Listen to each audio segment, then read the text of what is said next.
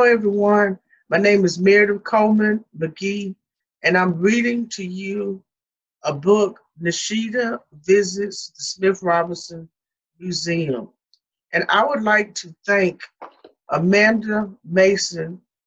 She works at Legacy of Life Extension Foundation in Rankin County, Mississippi, for inviting me to read one of my children's books to her digital class. So I hope that everyone is having a wonderful day, that everyone is being safe, washing our hands, keeping our distance from everyone, and enjoying your digital learning. Now, I want to describe this book. First of all, this is volume one of the Moses Meredith Cultural Arts book, children's book series. And it started 5 years ago.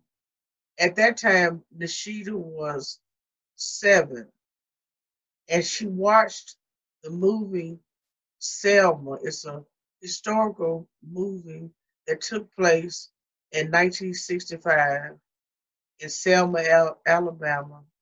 And some famous people were portrayed in the movie, like Martin Luther King Jr., John Lewis, uh, Jimmy Lee Jackson. And so I'm going to read to you the cover. After watching the movie Selma, 7-year-old Nashida was shocked about USA race relations. Her parents vowed to teach Nashida America's unruly past. Nashida shares her adventurous journey through history with readers. Are you ready? I want you to pay attention. So I'm going to have some questions for you to think about at the end. I want you to pay attention to the character, some things about her, and some things that she learns. Okay, we're starting. Okay, this is the first page, and this is an actual picture.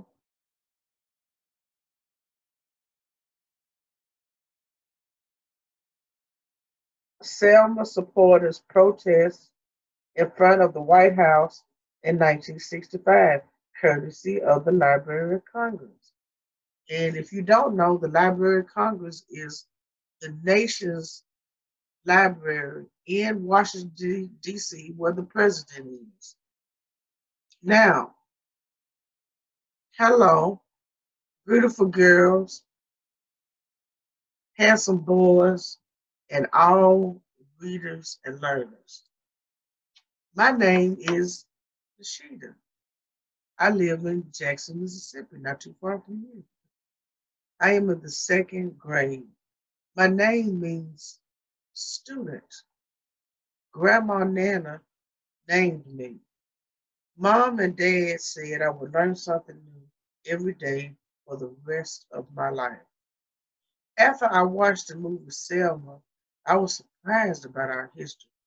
My parents told me they were going to teach me something about my culture and country every Saturday. Mom and Daddy showed me a lot of pictures. And of course, this is one of the pictures that the parents showed me. Today is Friday. We're going to the Smith Robertson Museum in the morning.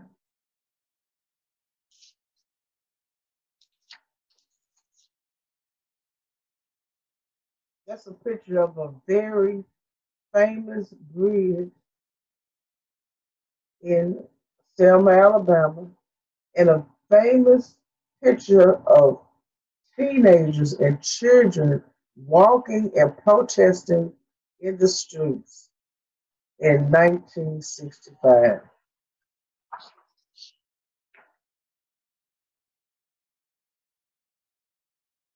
Edmund Pettus Bridge, Selma. The picture was taken by a photographer named Carol Hinesmith. And the caption says, Martin Luther King Jr. and others walked over this bridge In 1965, President Barack Obama and others walked across the bridge in 2015, which was 50 years after the historic march with John Lewis and others. Photographer Warren Lepter took the pictures of the black children protesting Jim Crow laws in 1965. Now, this is the next page. Mama read me a Bible story about a lady named Ruth. I like a good story. Ruth loved her mother-in-law, Naomi. Ruth worked hard. The king was Boaz. He fell in love with Ruth and married her. The story had a happy ending. Mama tucked me into bed. See you in the morning. Night, night. And her mother reads to her every night. And every child likes to be read a good book. And I hope you enjoy this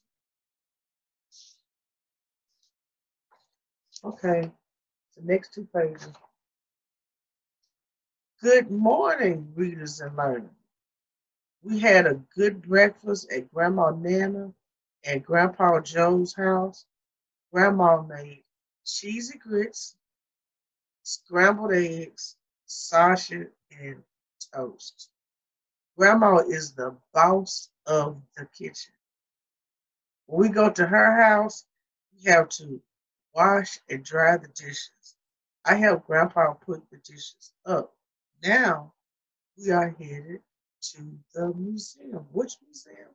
The Smith Robertson Museum in Jackson, Mississippi on Bloom Street. If you haven't been, you gotta put it on your bucket list. We're here at the Smith Robertson Museum. It was named after Smith Robertson. He started the first public school for African American children in Jackson in 1894. That was a long time ago. African American students attended the school until 1971, and the state of Mississippi obeyed the 1954 Brown versus Education U.S. Supreme Court public school segregation law. The law allowed children of different races to attend school together. Unlike today, 50 odd years ago, black and white children could not go to school together in the state of Mississippi. Imagine that. Wow. The first thing we saw when we walked in the Smith Robertson Museum were old wooden desks, which children used 70, 80 years ago. We saw a picture of Smith Robertson and W.H. Lanier. Miss Lanier was the principal of Smith Robertson School from 1912 to 1929. Lanier High School was named after him. That's the Bulldogs. Pictures and sculptures in the museum are valuable. You cannot touch anything. A picture of Richard Wright is painted on the wall outside of the museum on High Street. When Richard was in the 8th grade, the Jackson Southern Register, a black newspaper on Fair Street, printed his short story. His teachers were very proud of him. Richard could not check out books in the public library when he was a boy. That was used by whites, of course. The library was used by whites only, but Richard read a lot of books. And we had smaller libraries in the city with small collections of books at that time, 80 years ago. He became a famous writer. He wrote a book called Black Boy. His book told readers what it was like to be a black boy 80 years ago. Mama and Daddy read it in high school. They attended Callaway High School in North Jackson.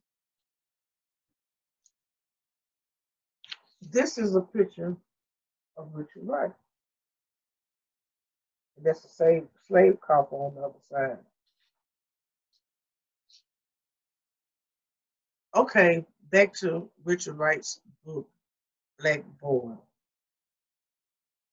The two black boys in the book often stood in the corner of the kitchen watching their mother cook for a white family. They were hungry, but they couldn't eat. They ate the scraps off the plates when the whites finished eating. Ugh. Most days there was only bread left on the plates. Sometimes a piece of meat was left on the plate. There was plenty of tea. The boys hated being poor. We went upstairs at the Smith Robertson Museum and saw large images of Africans. One was skinny. They looked sad. The women were half dressed. The men had chains around their necks when they got off the ship. The people who owned slaves were mean. We put a leash around our dog's neck to walk her. Fluffy eats good. She is not skinny. Africans were kidnapped and brought to South and North Africa in ships against their will. One girl looks like me. I was sad this happened to me. Back then, women who lived in different communities in Africa were very fashionable. They beaded their hair like we do today. Here's a picture of African women in different hairstyles.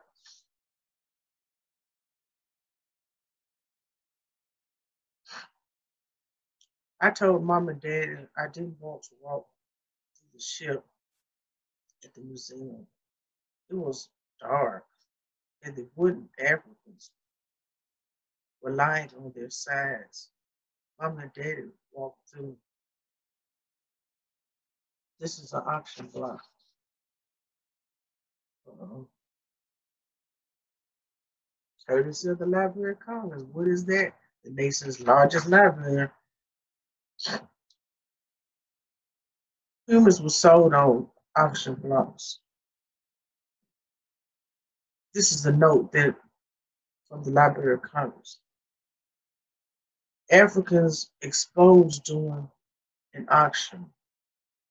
Exposed means their body was exposed.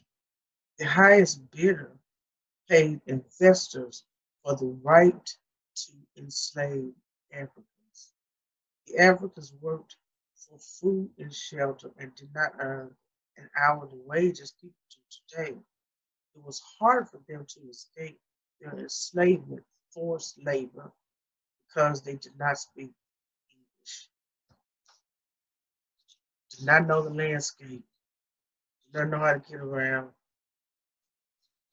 Daddy told me slavery was like the story of Moses in the Bible. Moses, the movie Moses came on a week or so ago. I love that movie. Moses' enslaved relatives built pyramids and palaces for Egyptian kings. Africans in the United States of America built the White House where the Library of Congress is, and some buildings here in Mississippi, the Mississippi State Capitol. Not, I mean, the old Capitol Museum. The Mississippi State Capitol was built in 1902 or 3. Um, Moses led the Israelites to freedom. They moved to another city. There were a lot of African American leaders back then. They were shaking things up. For us, making life better, like Harriet Tubman, Frederick Douglass, then later Martin Luther King, Medgar Evers, and Bob Moses. Medgar Evers' house off of Medgar Evers Boulevard, a must see. You gotta visit his house. He's one of the biggest black leaders that ever lived. He's from Jackson, Mississippi. Lived in Jackson. President Abraham Lincoln signed the Emancipation Proclamation. Wow, proclamation is like 1, 2, 3, 4, and had to break it up 4 times. In 1863, which freed the slave. This is an image of President Lincoln.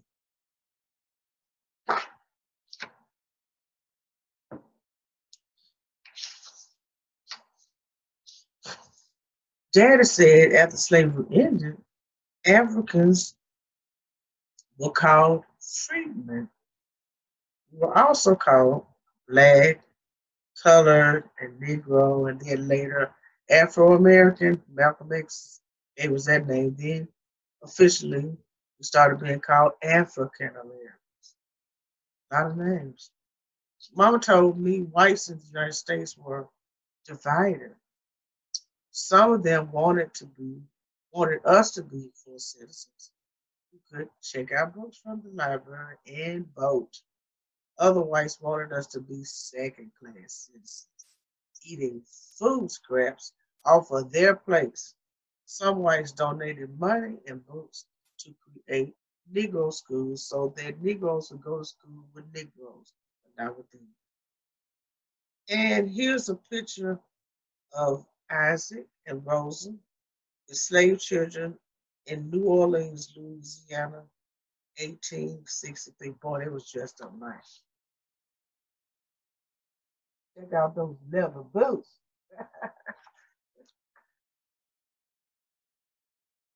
Okay, and this is a school from 1916 in Henderson County, Kentucky, courtesy of the Library of Congress.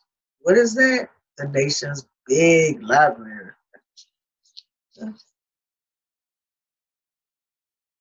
Okay. Uh-oh. I think I get it straight now. You see the heater in the middle of the floor and those desks? That's the kind of desk that was in the similar to that, maybe a little more modern that I saw in the Smith Robertson Museum that day.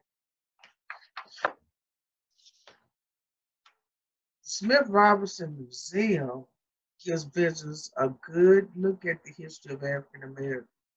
Before World War II, many Negroes in the South were poor. And here's a picture of 3 children in Natchez, Mississippi. And I'm going to read the caption. Said 4 Negro children dressed in rags posed for a photographer in 1927.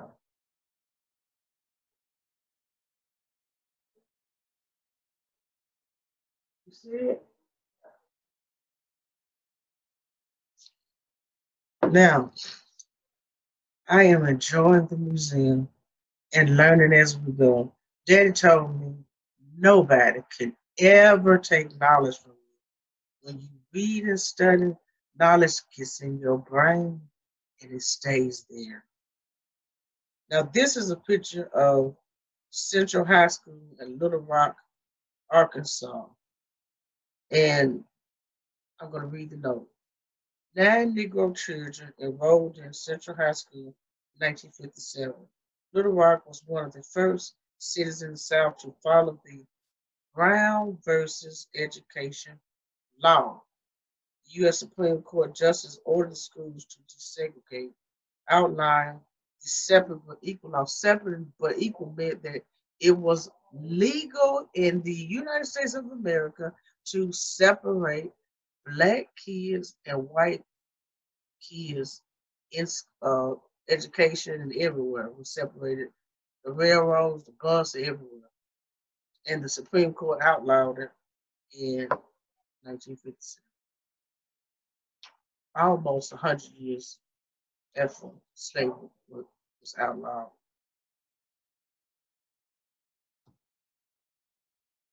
I check out books at the Charles Tisdale Library. Oh wow, they closed it. It's not open anymore. He was the publisher of the Jackson Advocate.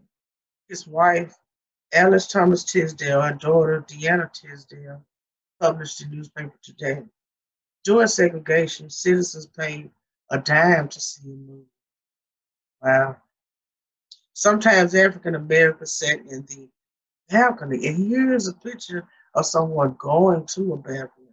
This picture was taken by Marion Wilcott, and the note says, Negro man going to the balcony of the Crescent Theater in Belzoni, Mississippi in 1939. Belzoni is about 100 miles from Jackson.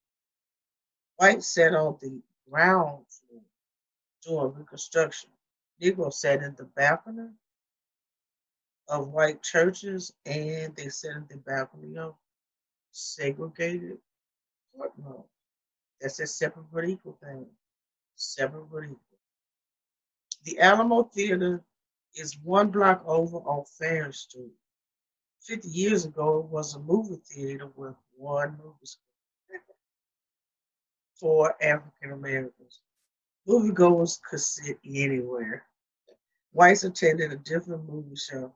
The Fair Street Historic District was the first settlement in Jackson for freed Africans after slavery. Lawyers, teachers, preachers, doctors, maids, and barbers lived in the area. Everybody lived in the same community. This is a picture of how houses in Mississippi looked in 1935, 39. Oh, that's the uh, man going up the stairs to the balcony to see the movie. 10-cent admission, and this is houses in Vicksburg, Mississippi in 1939. But houses over in Jackson look similar to that too at that time. And in Mississippi, we're still porch potatoes. People love to sit on the porch. Now, James Meredith has an exhibit at the museum.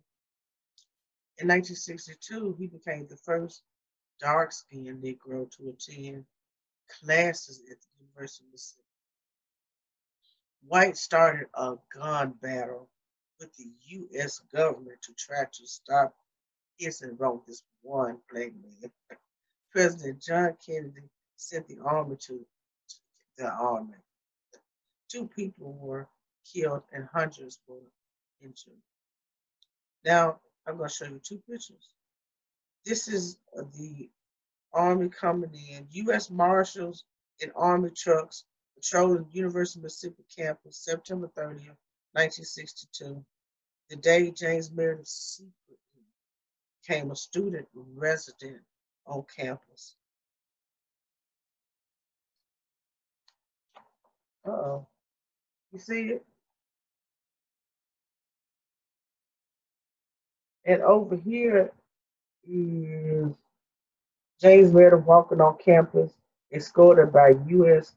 Marshals, October 1st, 1962. That's James Meredith, of course, in the center of 2 white U.S. Marshals who the Kennedy administration sent to protect him. Daddy bought a book for James Meredith at the library. Mr. Meredith signed his name in Daddy's book. A signature is very important. I learned how to write in cursive at home. I can sign my signature too. Okay, here are some more pictures. The first picture says, soldiers slept in tents in the field across from Baxter Hall where James lived to protect him from violent whites. The second picture at the bottom says, military vehicle outside of a building at the University of Mississippi, October the 4th. They were still there. The uh, military or the National Guard or the U.S. Marshals. 3 days after James Meredith integrated college. Integrated means he became the first black to go to an all-white college. That's what integration means. Here are the pictures.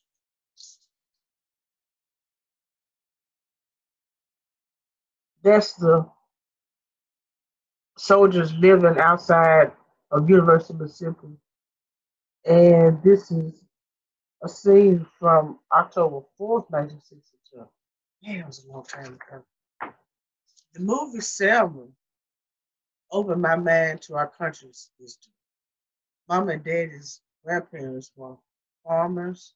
They owned land in Hines County. My great grandmothers cooked for their family. Sharecroppers worked on someone else's land. They attended school a few months in the year if they had a school nearby. My parents' grandparents had an outhouse behind their farmhouse. An outhouse is like a wooden building with a hole so you could sit on it and use the bathroom outside instead of in the house. I saw one.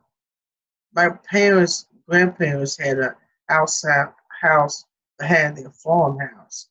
Sharecroppers often lived in 2 to 3 room houses. Sharecroppers used the restroom in the woods. I read that in another book too.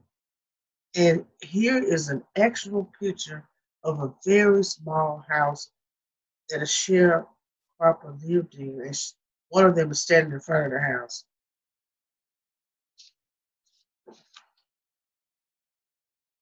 You see it? It's on page 30. Oh, we're getting down there. Sharecroppers worked long hours in the hot field for very low wages. Here are 2 pictures of some sharecroppers. See that bag? That bag has cotton in it. And by the end of the day, that bag will be full, stuffed to the max. And at the bottom is a picture of some sharecroppers who have been evicted. Evicted means somebody put you out of the house, out of their house that they own because you didn't pay the rent. Oh boy. Young whites fought to change laws that discriminated against African Americans. Our race couldn't vote and did not have any representation in government. Some protesters used to shout, "Jim Crow must go." Here's a picture in 1964 of young whites and blacks working together to try to make things better for our race.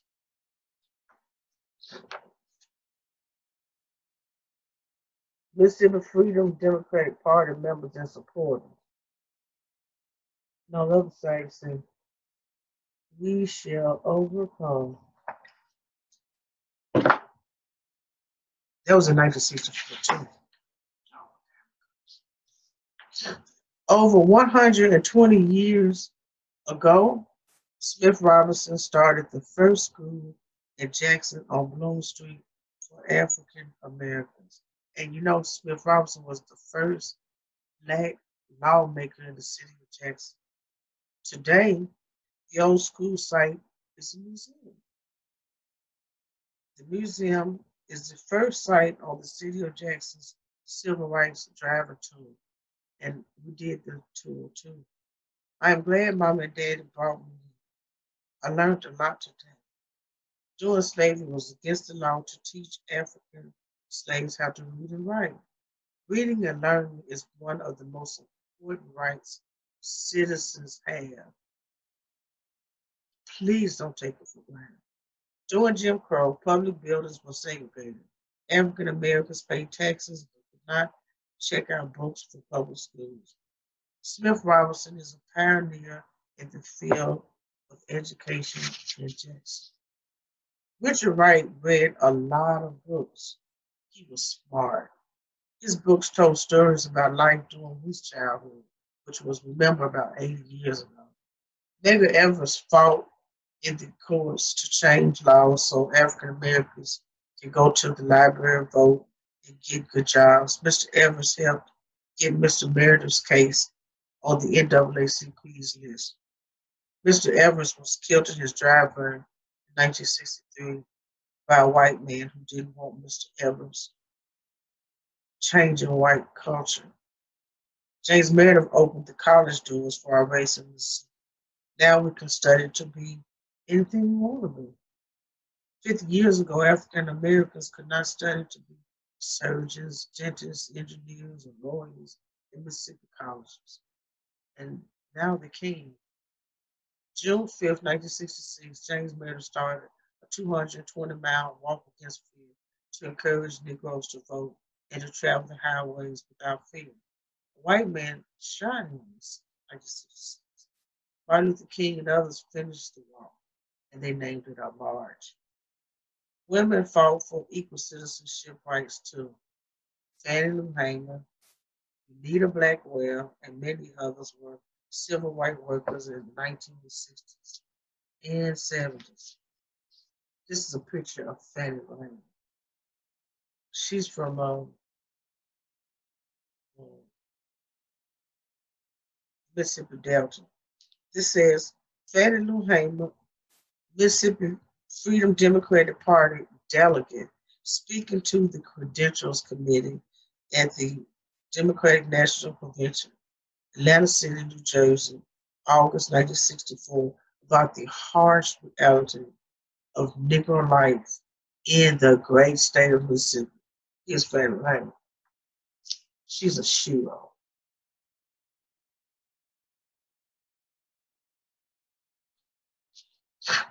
Hollis Watkins, Memphis Norman, Ann Moody, Carolina Lewis, and other college students started the sitting movement in our state in the 1960s to end Jim Crow and lunch counters at lunch counters.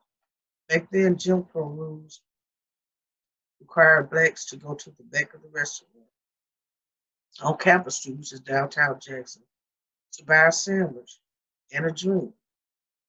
Then they had to walk down the street with their sandwich and drink because they couldn't sit at the lunch counter and eat like a decent person. White customers could sit down at the counter and rest and eat. United States Congress voted to give freemen voting rights in 1870. A mulatto freedman named John Furnetches was elected to state government in 1871. The 1890 Mississippi Constitution removed the voting rights of Negro men. They were voting before 1890 in Mississippi. By the droves, black men were voting. An African American named Robert Clark from Harris County was elected to state government in 1968. Oh my God, it was almost like 90 years before we voted again. Anita Blackwell became the first African American woman elected as a mayor of Mississippi City in 1976. Alice Clark became the first African American woman elected to a state legislature in 1985. Next week, we're going to the Mississippi State Capitol, a few blocks from on High Street from the Smith Robertson Museum. The state capitol is the second site of the city's civil rights driving tour. On Saturday, we're going to meet an artist. You got to come to the museum. Learning history is fun. The end. Now I want you to think about some things about Nashida and also some things about what Nashida learned. Keep learning and reading. It's a very important right that we have. Let's stick together, be safe, wash your hands, keep our distance. All right, have a good one. Thank you so much.